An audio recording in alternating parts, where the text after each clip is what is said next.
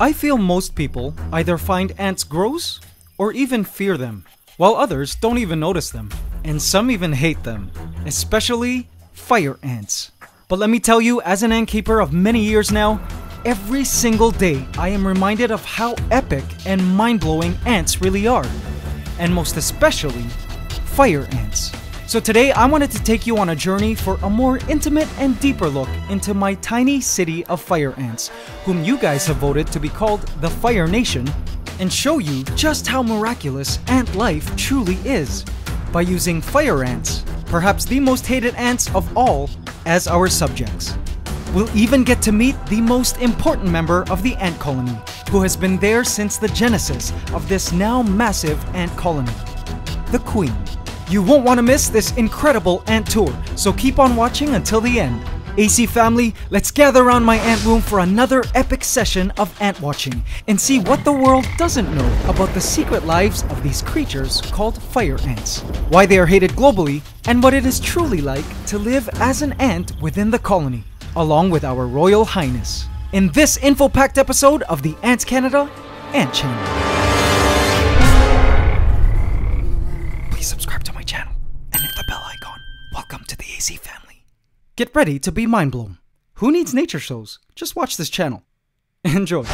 People ask me why I am so crazy about ants. After all, they're pests, especially these fire ants, which most of the world loathes. Well, I see things a little differently. First of all, not all ants are household pests, but for this video, let's focus in on fire ants. I get why people hate them. They appear in huge numbers, eat our food, leave us with painful stings, cause short circuits in our equipment, and during floods, they even survive by forming massive rafts to float on water. Not even water can kill fire ants. These fire ants that you see here, like most fire ants, are a very invasive species, and many countries, including the US, and quite recently countries like Japan, have put such fire ants on their biohazard list of pest species to quarantine. The Fire Nation here is a species known in the scientific world as Solenopsis geminata, and let me tell you, it is super famous, or should I say infamous, because it has successfully invaded pretty much all of the world's tropical and subtropical countries. It's hard to find a tropical place in the world that hasn't been conquered by these ladies. In the USA, these girls, as well as the more prolific species, their cousins, Solenopsis invicta, have invaded and become the source of many problems in human-populated areas. Now when I say invaded, it means these ants somehow were introduced to a given area and spread like wildfire. No pun intended. Colonizing and establishing themselves in that place. Now the reason why this process of invading can be a bad thing for an area is because, like most animal and plant invaders, what happens is the invading species becomes a competitor to native species and can displace them, destroy them, and or even overconsume resources like food. Essentially, when you have an invasive species of any animal or plant move into a new area, it affects the entire ecosystem of that area. In the case of Philippines, where I live, where the queen of this colony was collected, these fire ants invaded many years ago and today mostly occupy cities, and luckily have not wiped out the native ants, which now generally tend to stay outside of the cities, at least for now. Locals here are used to seeing fire ants in homes and know to stay clear of them because they sting. But in places like the US, fire ants have become a major agricultural pest, killing native ants and contributing to the destruction of important crops due to their tendency to tend plant-destroying aphids as a food source, aside from their nuisance as stinging house pests. But what makes fire ants such destructive forces of nature throughout the world? To better understand fire ants, you have to look at where they came from. The dangerous fire ant species the world hates originated in South America. Let's go there. It's amazing to think that the jungles of South America helped create through evolution these highly adaptive, prolific, and destructive ant machines known as fire ants. The terrain there is very diverse and hostile. A habitat full of predators, extreme climate, lots and lots of rain, and just full of many other ants, insects, and creatures competing for the same resources. In the jungles of South America, survival of the fittest certainly applies. So it's no wonder that evolution and natural selection helped give rise to the ever-impactful fire ant. No wonder they produce so quickly, in such huge numbers, have the power to destroy ecosystems, deliver such painful stings, and even are capable of floating on water during floods. Their native place of origin made them that way. In fact, a lot of the world's problematic invasive species of ants originated in South America, like Argentine ants and raspberry crazy ants. But the next question is, how then did they get around and migrate to other parts of the world? Did they develop airlines too? Well, believe it or not, that's not too far from the truth. We humans flew them, sailed them, drove them, and cargoed them around the world. The export of plants from South America in the plant trade, as well as any cargo for that matter, including produce, all contributed to the worldwide spread of fire ants. They actually migrated to other parts of the world via Trojan horses and are still doing it to this day. There really is no way of stopping them. Governments now try inspection and some even spraying of all items entering a country.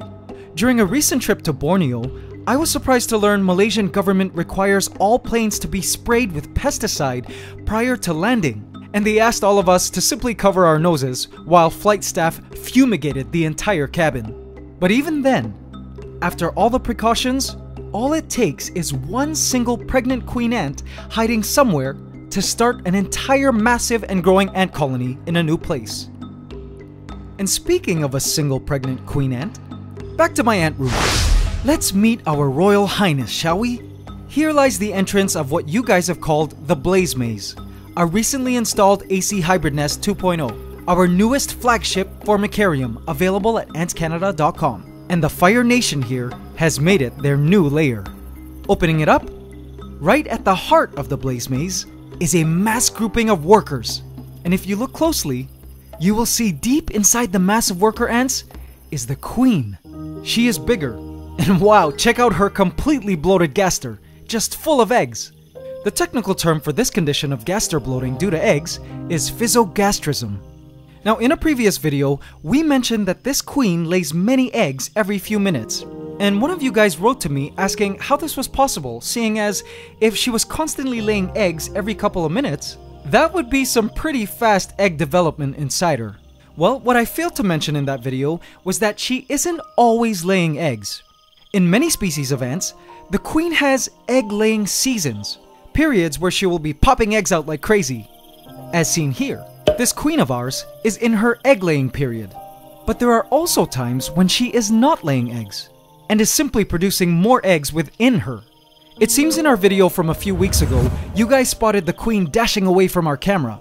But if you look closely at her, her gaster was not as physogastric, not as large as it is now. So at that time, our queen was in her egg-laying break period. She also didn't have as many ants completely clamoring all around her at that time, like we see here.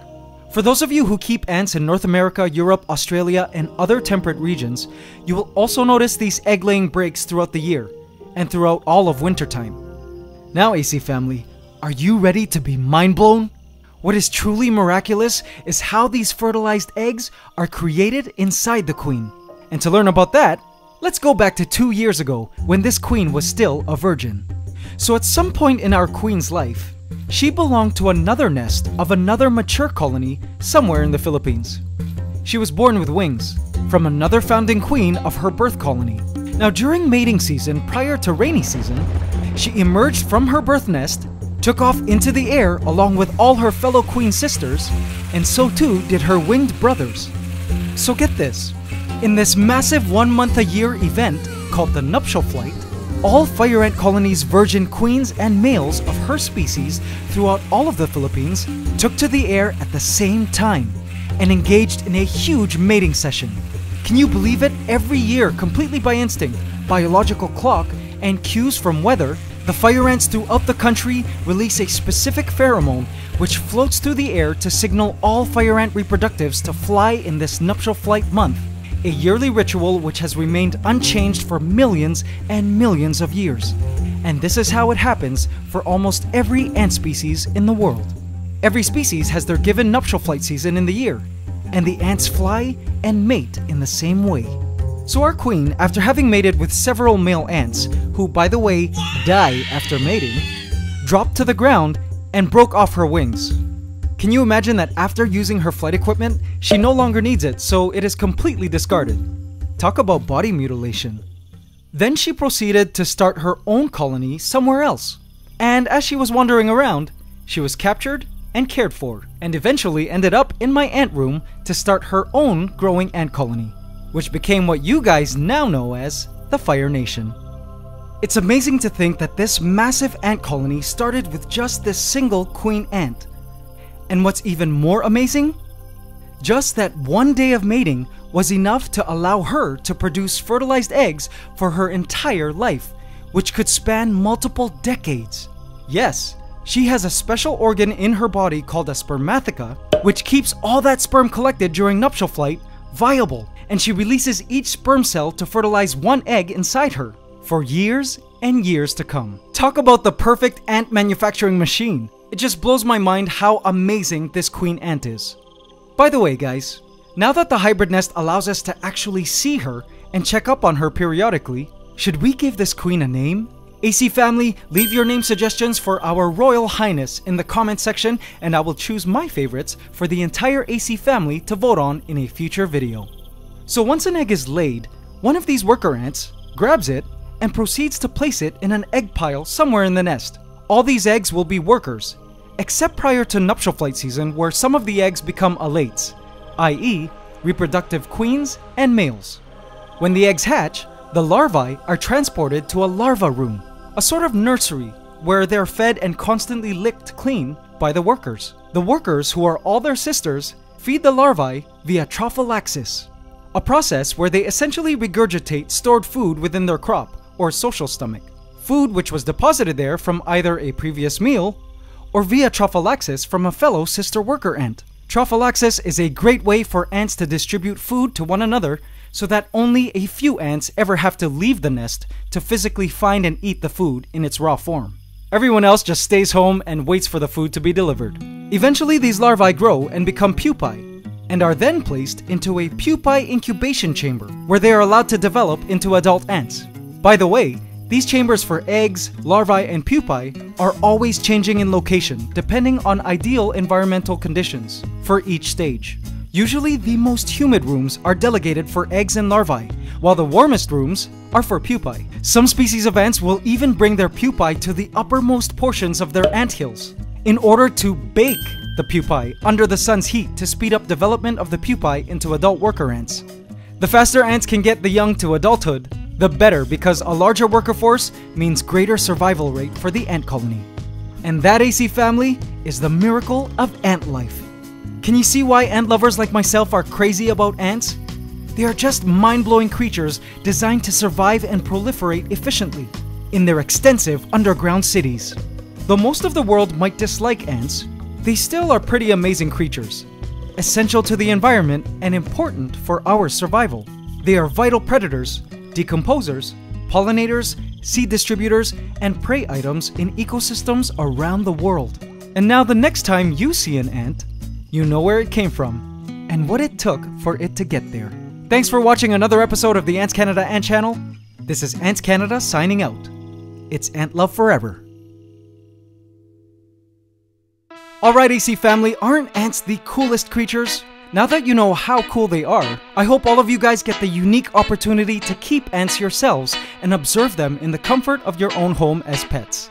The ant farm setup you see in this video is available at AntsCanada.com. I will leave a link in the description box to a complete, easy-to-use kit called the All You Need Hybrid Nest Gear Pack for you to check out if you would like to try ant keeping. And just a note, we do ship worldwide, as well as offer starting ant colonies with a queen for sale from ant keepers who may be from your city through the GAN project, an initiative to help lessen the spread of invasive ants while helping the ant keeping community grow. So watch more about that in this video here. Promise you will find ant keeping to be super fun and educational. And for all of you parents out there, it's an awesome way to bond with your kids while learning about nature. It would be super cool to keep ants together with you guys. AC and her colony, of course, I have left a hidden cookie for you here if you would just like to watch some extended play footage of the Fire Nation living in their setup. And now it's time for the AC question of the week. Last week we asked, the fact that the fire ants chose to keep mostly larvae in the new hybrid nest indicates what? Congratulations to Emerald Lion 1717, who correctly answered, the fire ants chose to keep mostly larvae in the new hybrid nest because it has more humidity. Congratulations, Emerald Lion 1717, you just won a free AC test tube portal from our shop. In this week's AC question of the week, we ask, what is the technical term for the condition of a queen ant's gaster that is swollen with eggs? Leave your answer in the comment section and you could win a free ebook handbook from our shop. Hope you can subscribe to the channel as we upload every Saturday at 8 AM Eastern Standard Time. Please remember to like, comment, share, and subscribe if you enjoyed this video to help us keep making more. It's Ant Love Forever.